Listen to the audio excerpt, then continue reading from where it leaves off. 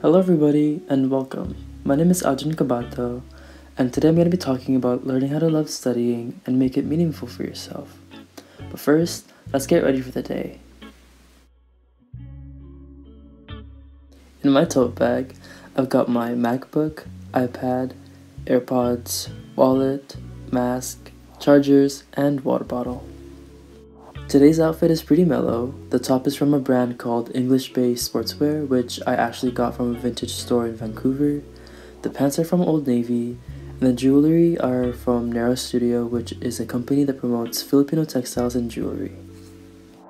Before showering, I like to shave, and after I shower, I brush my teeth. I've been obsessed with Banana Republic's classic scent lately, so I've been wearing it out in public. I made a quick breakfast which took me less than 9 minutes to make. I made toast with sweet coconut spread, red delicious apples, and 2 scrambled eggs. I also had Earl Grey tea as my beverage. I believe the key to a wonderful day is having a wonderful breakfast, or a good morning workout. And if I can't have one of the two, then my day starts to crumble. I think it's so important to treat yourself in the morning.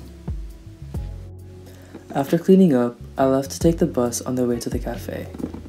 It was a beautiful day out today, and Osborne Street here in Winnipeg is one of my favorite spots of the city. We visited this place called the T-Story Café, which I had never been to, and we considered studying here for some other time, but not for today. Anyways, we got to small Mercies, and this place remains one of my top cafes of the city.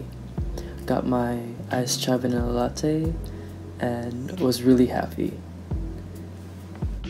Now let's talk about studying.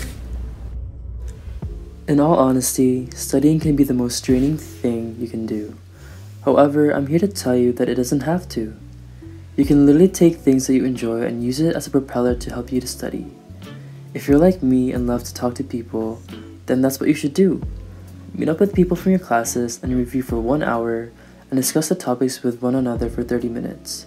Trust me, it can change the way you view the topics and help you to create a better perspective. On the other hand, if you're the type of person who likes to study alone and love to make art, then do it. Symbols can help you make sense of a concept that might otherwise need 2 to 3 paragraphs. If you're more inclined with memorizing concepts and terminology, you can also choose to use Quizlet and review each term one by one and take breaks in between. When it comes to studying, I consider myself someone who likes to illustrate concepts, discuss it with others afterwards, and finally review concepts and terminology. This has helped me retain so much information from my past 2 years of university. Studying doesn't always have to be going on Quizlet and memorizing 200 plus terms and puking them back out during an exam. Studying can be fun, and you can learn to appreciate and even love the things you're learning.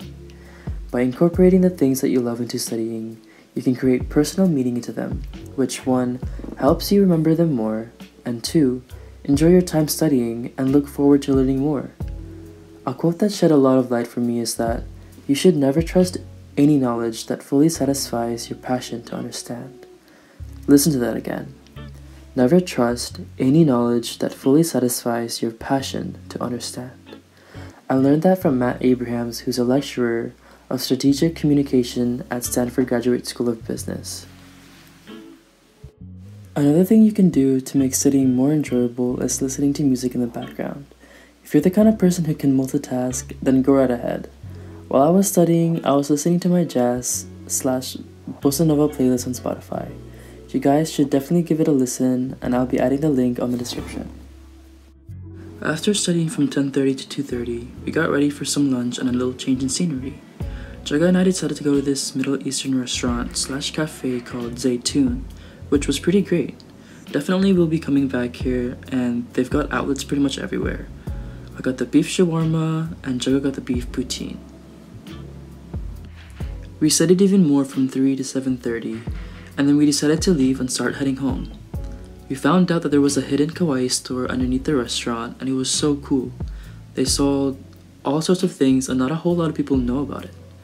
We then got kawaii crepe as a reward for today's work and headed home. I hope you enjoyed today's topic, and I hope you learned something from it. I wish you all the best for your exams and have a good rest of your day. Thank you, and remember to always trust the process. Alright, see ya!